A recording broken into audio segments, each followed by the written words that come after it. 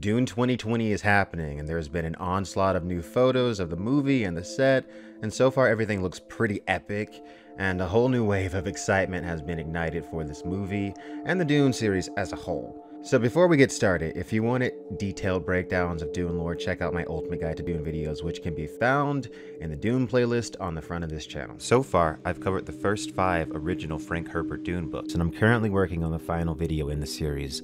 Many people are talking about Dune right now, which is great because I think it's one of the greatest and certainly one of the most influential science fiction sagas of all time.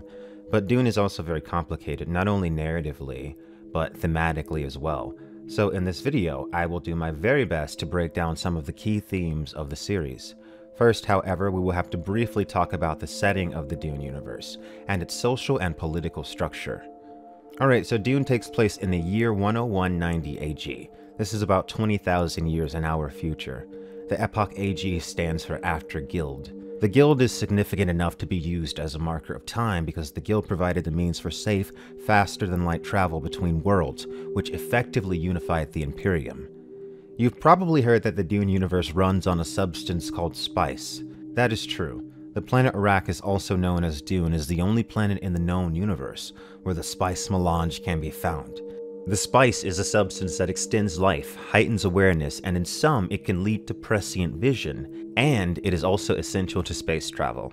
Oh, and one last thing, the spice is highly addictive to the point that once you become addicted, you must continue taking it, otherwise the withdrawals will kill you. Moving on. The Empire is maintained by a balance of power between the Emperor, the noble great houses of the Landsraad, the Spacing Guild, and the highly secretive, highly manipulative, ever-adapting Bene Gesserit Sisterhood. The Bene Gesserit Sisterhood are key to the essential plot lines of Dune. For thousands of years they've been attempting to create the Kwisatz Haderach. The Kwisatz Haderach would be a man trained in their ways, possessing of all their powers and more. But ultimately their plans are thrown off when the Bene Gesserit lady Jessica, who was given the task of bearing only daughters to the Duke Atreides, chose to give birth to a son instead. Jessica trained her son Paul in the Bene Gesserit way. The result was a Kwisatz Haderach born a generation too soon.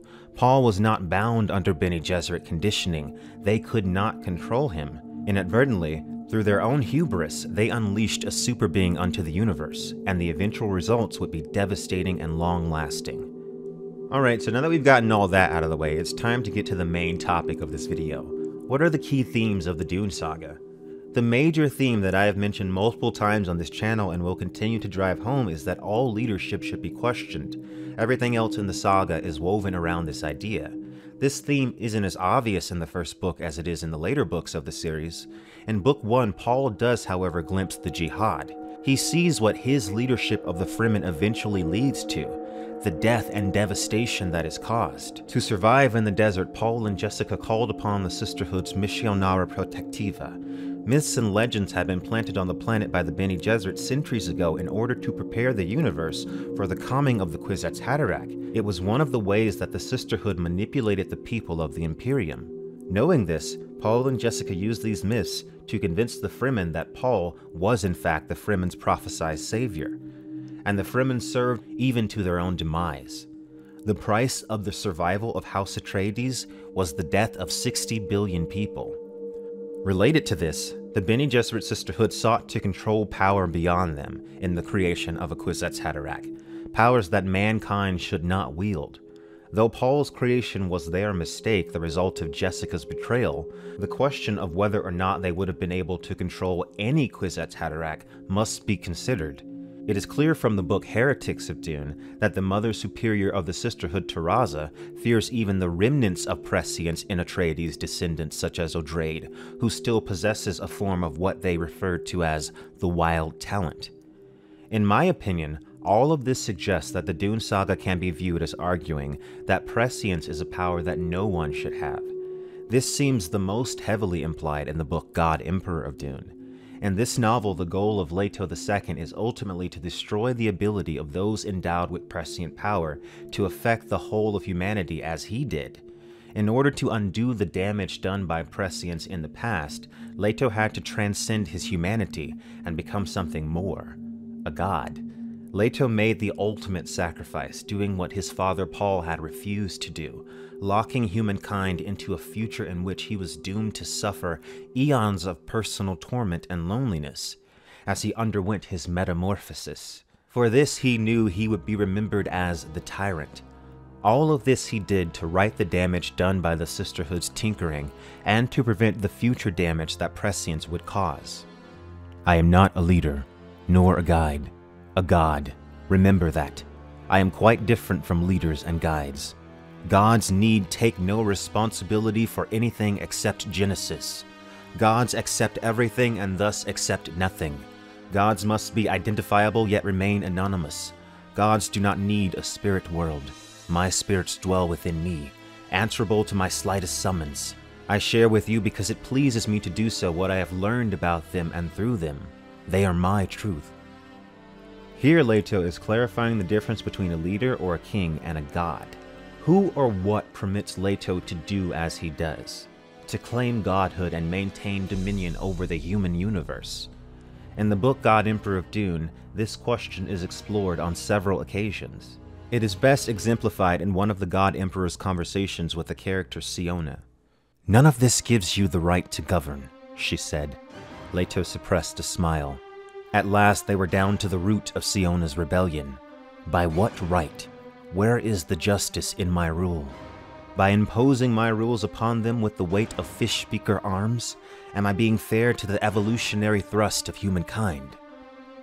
Leto's right to rule is key here. He was not elected. The people did not raise him up as their leader. He was a god, ruling through tyranny and oppression. But Leto had experienced the whole of humanity through his other memory and prescient power. He knew what was to come and what had come before. In the Dune Universe, the extinction of humankind is thwarted by a god king who had a very valuable lesson for them all. Of course, in the real world, there are no god kings, no one that can or should wield that power. In our own world, there is no Leto II to teach us that ultimate lesson, so it is up to us to realize it for ourselves. To sum things up so far, we've discussed some of the key themes involving leadership and accepting the limits of human power and control. Tying both of these together are the ideas presented surrounding fanaticism and religious engineering. The word fanatic comes from the Latin word meaning furious, enthusiastic, or raging. Fanaticism refers to behaviors or beliefs which are characterized by unquestioning zeal and enthusiasm to the point of obsession. Often the word fanatic is used to refer to a person obsessively devoted to a religion or particular group. There are several examples of fanatical groups in the Dune saga. The Fremen who led Paul Atreides' jihad are the most famous example, but ideas surrounding fanaticism continue throughout the series. The Fish Speakers, the all-female servants of the god Emperor Leto II, are probably the best example of a fanatical group in the whole series. Their devotion to their god is without question. Anything they viewed as a slight against their god Emperor was met with the harshest punishment. They obeyed the god Emperor in all things.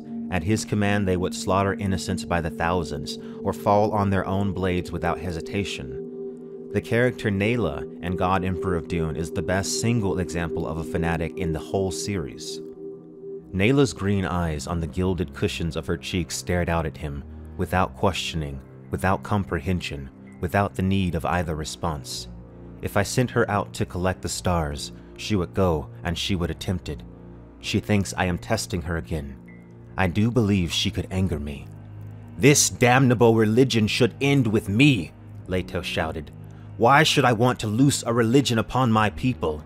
Religions wrecked from within, empires and individuals alike, it's all the same." "Yes, Lord. Religions create radicals and fanatics like you." "Thank you, Lord." The short-lived pseudo-rage sank back out of sight into the depths of his memories. Nothing dented the hard surface of Nayla's faith. Nayla's faith in Leto would allow her to accept any paradox. She knew with a certainty that only fanatics possessed that her God's will was the first and the last, and that nothing that happened was beyond his vision. Nayla's fanaticism does not end well for her ultimately. The character Stilgar over the first 3 books is an excellent example of a fanatic growing out of their fanaticism. In the book Dune, Stilgar is confident in Paul's godhood. Throughout the second book, Dune Messiah, he is confused but still certain of it, floating on the edge of realization. But by the book Children of Dune, he has come to a revelation. It was the religion of Muad'Dib which upset Stilgar the most. Why did they make a god of Muad'Dib? Why deify a man known to be flesh? Muad'Dib's golden elixir of life had created a bureaucratic monster which had sat astride human affairs. Government and religion united, and breaking a law became sin.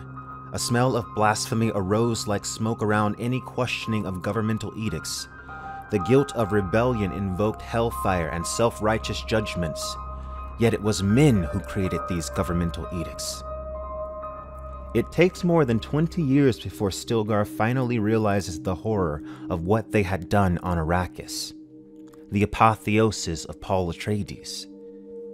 They had placed the powers of God in the hands of a man, and he had caused obscene damage with it, before he himself was ultimately destroyed.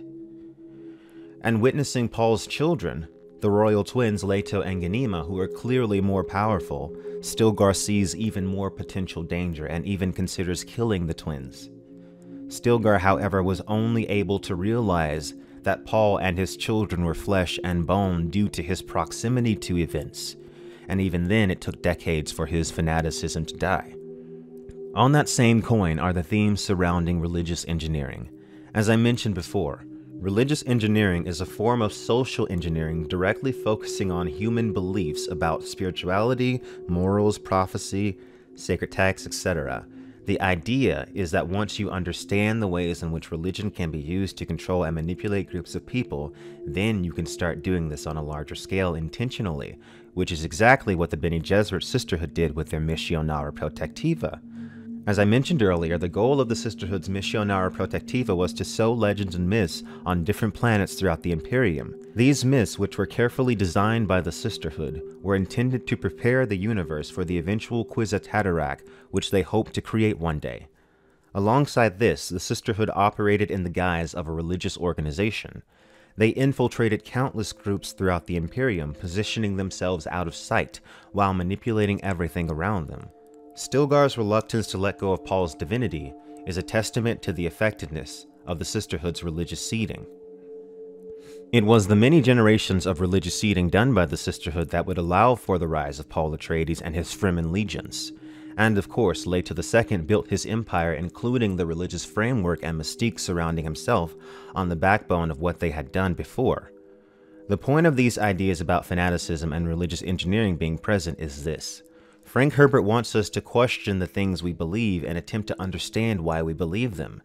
Now, if you've been paying attention, you can probably see how this relates to his ideas about looking critically at our leaders. Human beings are always fallible, subject to change, vulnerable to corruption.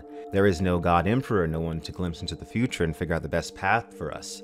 And if such power did exist, who could be trusted with the responsibility of it? How could we ensure that they would lead us down the correct path for us all, and not just one which benefited them and their own well-being? The results, like in Dune, would almost certainly be devastating. In the real world, it is up to us to prevent Kralazak, the mythic battle at the end of time. And the way we do that is by growing, continuing to change and evolve, accepting our differences while at the same time coming together as one human organism. So, in a nutshell, question your leaders, question your beliefs, accept human limits but continue to grow and never stagnate. And those are just a few of the main themes of Dune. There's so many that in all actuality I'll probably end up making a part 2 to this video. Dune is absolutely one of the richest series that I've ever read. The philosophies and concepts that are explored are endlessly intriguing, and the way Frank Herbert presents them is also very appealing to me personally. And as always, with the upcoming Denis Villeneuve Dune movie coming out at the end of the year, there's been a lot of excitement. Just the other day, Brian Herbert, son of Frank Herbert and author of the expanded Dune books, tweeted that we have even more exciting press releases coming very soon. So stay tuned for that, guys. I'll of course be covering all of the Dune 2020 news here on this channel as it comes out, so make sure you subscribe. Please let me know what you guys think of all this in the comment section below. One of the best things about Dune fans is that you guys always leave such thoughtful comments. And I thought a video like this would be just the thing to get some deep thoughts going. Oh, and one more thing. For the past couple of years, I've had the privilege and the wonderful opportunity to work on a graphic novel called Tadia. All the art in the book is drawn by the incredibly talented Matthew Weldon, who it's been an honor to work with. The story itself was written by me. It's a horror story about witches, and you can get put on the mailing list to be notified as soon as the campaign launches in less than 2 months. Click on the link in the description. Thanks, guys. Special shout out to my top patrons: Trini Girl, Joseph Rosner, Milton Christopher Appling, Richard Hess, Deus Technica, Juliana Ilian, The Collier Report, Paula, Zach Glazar, Matthew Snyder, Jim Nimeth, Alex Butler, and Frederick Nordland.